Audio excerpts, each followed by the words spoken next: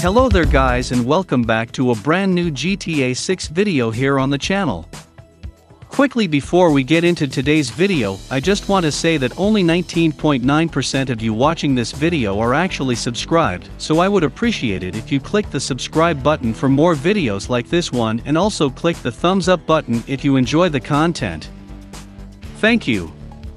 Let's jump straight into today's topic. So you guys probably know about this, but does it actually mean something? So if you didn't know, Take-Two Interactive, the parent company of Rockstar Games, recently made a deal and bought the mobile game company Zynga. Take-Two paid $12.7 billion for the company. With the purchase, Take-Two revealed that the company's compound annual growth rate through 2024 will be 14%. Take a look at this part of an article by Video Games Chronicle. You can find the full article in the description. On Monday, Rockstar's parent company revealed its intention to acquire Zynga in a $12.7 billion deal, the biggest ever in the games industry. As part of the announcement, the company forecast that its compound annual growth rate through 2024 will be 14%. As spotted by Axios, this led industry analysts to believe the publisher is planning a major release for its fiscal year ending on March 31, 2024. Cowen's Doug Kreutz said the guidance equated to some $9 billion in consumer spending, pointing to a likely GTA 6 launch in fiscal year 24. He told Axios that Take-Two previously hinted at a 2012 or early 2013 release window for Grnad Theft Auto 5 via financial targets, before pointing to a delay when it subsequently lowered its guidance. The game would go on to be released in late 2013. So yeah, there absolutely is precedent for putting a Rockstar game into numbers before it's officially dated, and then getting it wrong, he said. A Jefferies analyst also said in a research note this week, there are only a handful of titles that can provide management with the confidence to put out such a strong guidance.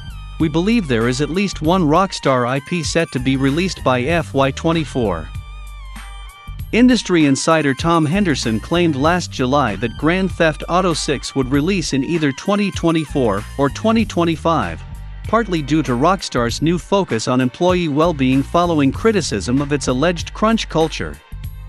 His claims were backed up by well-informed Bloomberg journalist Jason Schreier, as well as VGC's own sources. Rockstar is currently gearing up to release the PS5 and Xbox Series X versions of Grnad Theft Auto 5 in March. A huge thanks to Video Games Chronicle for this amazing article. You can check it out in the description. So, analysts said that at least one Rockstar title is set to come out by March 31, 2024. Actually, back in 2020, Take-Two's financials indicated that their marketing spendings would double in 2024. They are talking about some major growth which would only be possible with the release of a brand new IP. Many news outlets and other sources have been talking about this. And that's a bold prediction. But it sounds very believable. By 2024, many people will have acquired a next-gen console, which means that more people will be able to purchase the game when it comes out. By then, hopefully, the chip shortage won't be a problem, and the PS5 and Xbox Series X and S will be available in larger quantities. Could this be the year that we get an official announcement for GTA 6? It is possible. If we get an announcement in the 2022 winter season, this would leave a year and a half to 2-year window between the announcement and the release date. When you consider that there might also be a delay, we know that Rockstar likes to delay their games, we might be looking at a late 2024 release date. Of course, nothing is confirmed, but this actually sounds fair. Let me know what you guys think about this in the comments. I would love to hear what you guys think. Are we finally slowly entering the GTA 6 era? This is everything I have for you today.